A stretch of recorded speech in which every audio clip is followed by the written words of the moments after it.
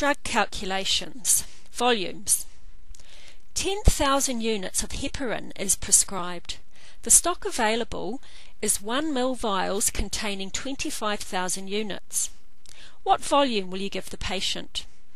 This block represents a quantity of 1,000 units. Here are 25 blocks representing 25,000 units. If we join all the blocks together, we have 25,000 units, which are in a volume of 1 milliliter. We only want 10,000 units of heparin for our patient, which is represented by 10 blocks.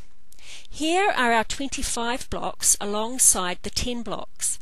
If our 25 blocks are equal to 1 ml, how much of the 1 ml volume do the 10 blocks represent?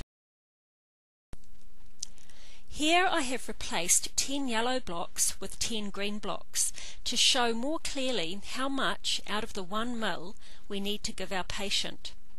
What fraction of the total 25 blocks are the green blocks?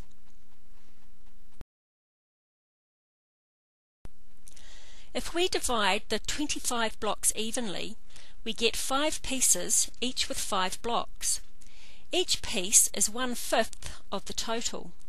We have 2 green pieces, so the green portion is 2/5 of the total.